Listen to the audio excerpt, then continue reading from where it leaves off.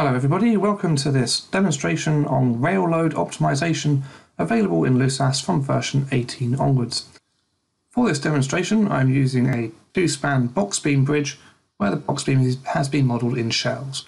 So the top slab, bottom slab, both webs and the diaphragms are all modelled using shell elements. Now within this model I've already defined the centre lines of where my rail track is going to go. So I'm going to select the first group. This is going to be the centre line of my up fast line. I can go to Bridge, Railway Load Optimization, Track Definition to turn these selected lines into the definition of a track. And if we go to Plan View, we can now see that we've got a visualization showing us sleepers, just something to indicate where the track is going. If we then also select Up Slow and repeat the same sequence. And we now have two tracks shown on our bridge. We can then group these tracks together and say they can be loaded at the same time by going to Track Layout.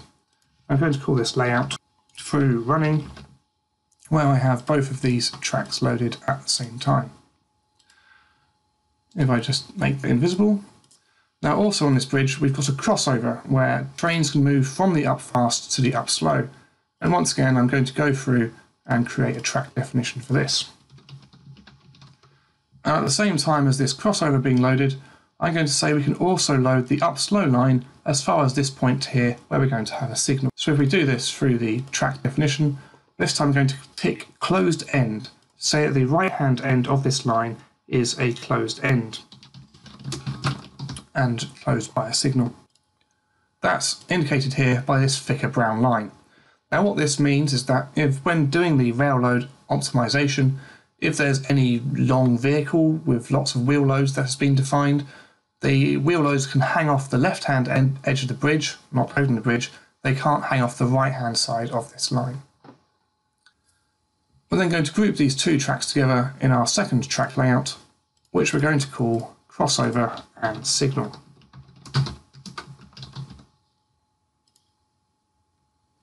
The next step is to define the load effects that we want to optimize for. In this model, I'm only going to do two, just to make it a simple and quick demonstration. I'm going to look for force moment in NX, so that's going to be axial force, and I'm going to use that to look in the top slab at longitudinal force. I'm also going to pick MY, and that's going to be transverse bending, which I'm going to look at also in the top slab. So I'm going to select a node in the left-hand span that I'm going to optimize for longitudinal force. That's axial force in the top slab, which is effectively going to be what's causing us maximum bending in the overall structure. I'm also going to pick a node about here, where I'm going to look at the transverse bending.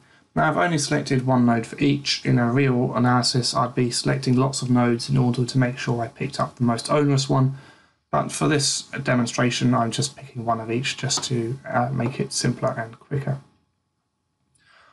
If I now go and turn back on our visualization of our tracks, and then I'm going to create the optimization by going to Bridge, Railway Load Optimization, RLO Run. Now we've got various design codes available within LUSAS. Currently we've got the UIC as the international code. In the United States we've got ARIMA. In the United Kingdom we've got both our Eurocode and also National Rail code. But for this example I'm going to be using the recommended values from the Eurocode. Now I'm only going to be running this optimization for a ULS characteristic. Well, we can also run it for these, but again simplifying the model for the demo.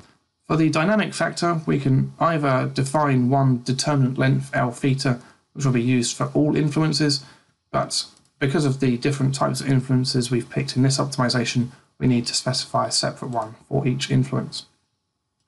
If we then go into the Set Influences dialog, I'm going to optimize for negative for both. So for the longitudinal force in the top slab, the Eurocode tells us for a two-span bridge, it's the average span length multiplied by 1.2. So that's going to be 35 spans 35 metres, times 1.2, which is 42 metres. For the transverse spanning, it's 3 times the transverse span, which for this structure, 4 metres, so 3 times 4 metres gives us 12 metres for our determinant length for the dynamic factor. I'm going to both generate the table and also generate the loading patterns, and I'm going to run this first of all for the through running track layout. Then click OK, LUSAS will do the optimization for me.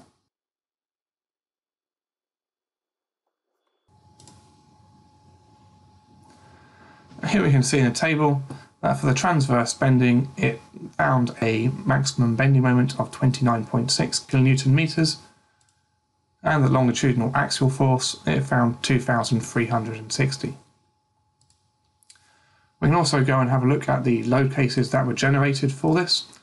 So for the longitudinal force, we can see that we're loading one of the rails with SW2 vehicle. The other rail is being loaded with LM71, so the other track. For the transverse slab, we can see that we've got LM71 loading in both tracks. Now if we look longitudinally down the bridge, what we can see is we've got a bigger red arrow here than we do here. So that's showing that we've actually got the rocking effect taken account by LUSAS, which is putting the higher load on the rail that is more onerous.